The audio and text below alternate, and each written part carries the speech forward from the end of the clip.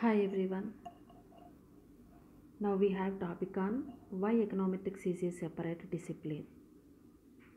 So the reference I have taken from the basic econometrics Gujarati. Why the econometrics is a separate discipline?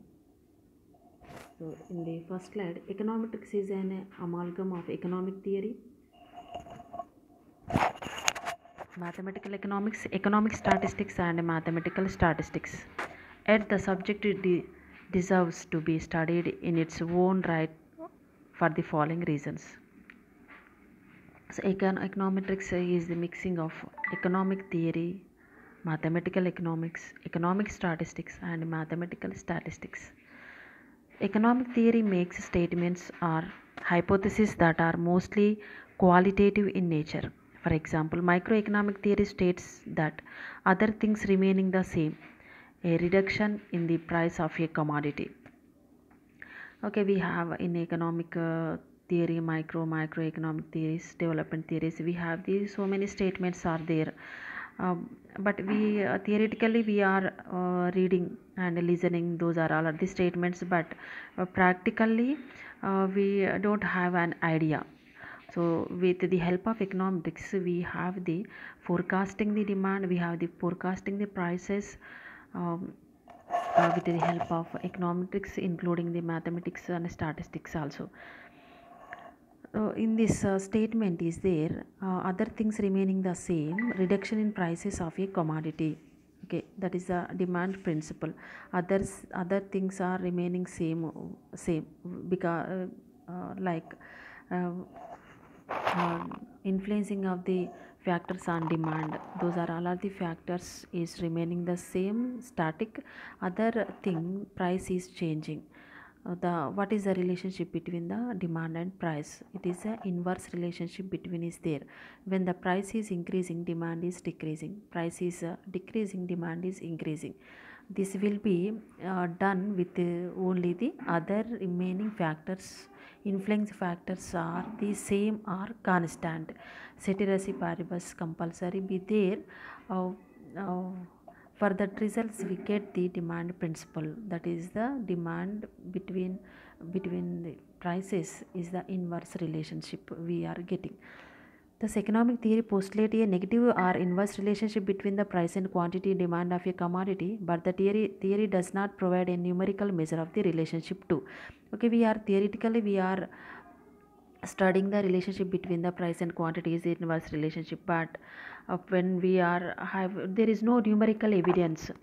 So the between the relationship of demand and price. Okay, so, in this job of econometrician to provide such numerical estimates, stated differently, econometrics gives empirical content to most economic theory. The main concern of mathematical economics is to express economic theory in mathematical form, equations, without regard to measurability or empirical verification of the theory. So, mathematical economics has providing the equations to the particular relationship between the demand and price. Okay, without regard to measurability or empirical verification of the theory. Empirical verification is not done with the mathematical economics. Only equation has been provided by the mathematical economics to the particular relationship between the demand and price. Econometrics as noted previously, is mainly interested in the empirical verification of economic theory. But in econometrics, we have the empirical verification of the theory. So what theory we will have taken? Example, demand theory. Okay, na? In demand theory, demand principle, the relationship between the demand and price statement, influencing factors on demand is static or ceteris paribus. Only the demand price relationship is we have get the inverse relationship. So theoretically we have to know, and equation also we are getting with mathematical economics, but empirical verification will be done with the help of the econometrics. So the econometrician often uses the mathematical equations provided by the mathematical economist, but puts these in such a form that they lend themselves to empirical testing, and this conversion Conversion of mathematical into econometric equations requires a great deal of ingenuity and practical skill. So in mathematically we have the equations and this conversion of mathematical into econometric equations requires a great deal of ingenuity and practical skills. Okay, we have the mathematical equations in converted into the econometric equations. We have the required the practical skills on the econometrics. So, economic statistics is mainly concerned with the collecting, processing, and presenting economic data in the form of charts and tables. These are the jobs of the economic statistician. So, in the uh, uh, why we are discussing means econometrics have the scope with the mathematical economics, statistical economics, okay, and um, mathematical economics. Okay, that's why we have discussed the economic statistic. What is the job of economic statistics means collecting, processing, and presenting the economic data in the form of charts and tables. This is the job of the economic statisticians. Okay, it is primarily responsible of the researcher for collecting data on gross national product, GNP, employment, unemployment, prices. Okay, whatever data the researchers will be required, example on national product, employment, unemployment, prices, extra, etc., we will get the data primarily or secondarily. The data thus collected constitute the raw data for econometric work. Okay, this is the we are collecting the raw data from the website or the so many books, and that raw data constitutive will be helpful for the econometric work. But the economic statistics does not go any further, not being concerned with the using the collecting data to test economic theories. Of course, one who does that becomes an econometrician. Okay, in statistics we will have the different statistical techniques will be used for getting the results with analyzing the data with the help of the statistics. Next, mathematical statistics provides many tools used in trade. The econometrician often needs special methods in view of the unique nature of most economic data, namely that the data are not generated as the result of a controlled experiment. The econometrician, like a meteorologist, generally depends on data that cannot be controlled directly. Okay, the data, it is not controlled experiment, it is uncontrolled. Means we have the data population, we have the data GNP, employment, poverty. This is not the controlled.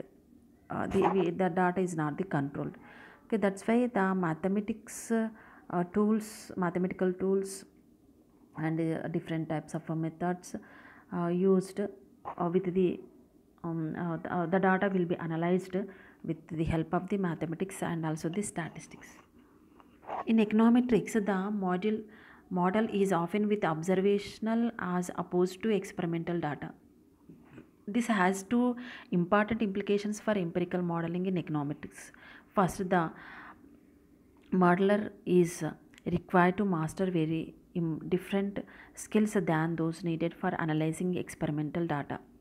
Second, the separation of the data collector and the data analyzed, the model to familiarize himself herself with the nature and structure of data in question.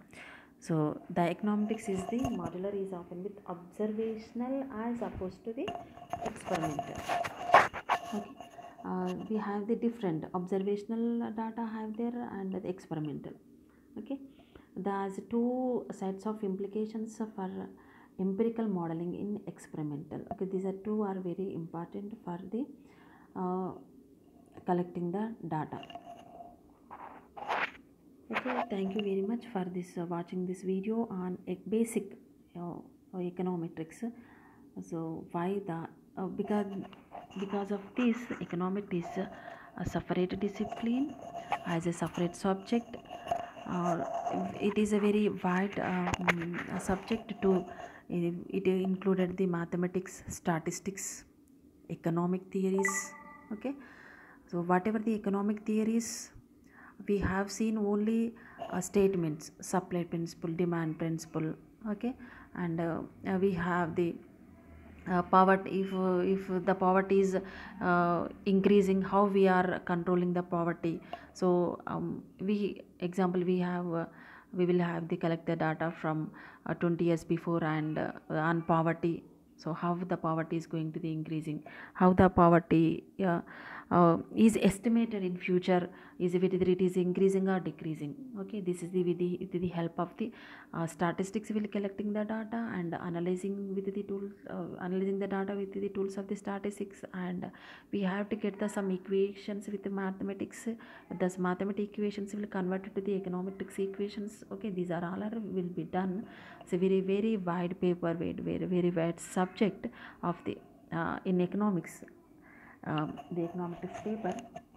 And in some universities in foreign countries have a separate course also there in econometrics. Okay, in further classes we will have discussion on econometrics on different aspects in econometrics. Okay, stay tuned for more videos. Thank you for watching this video.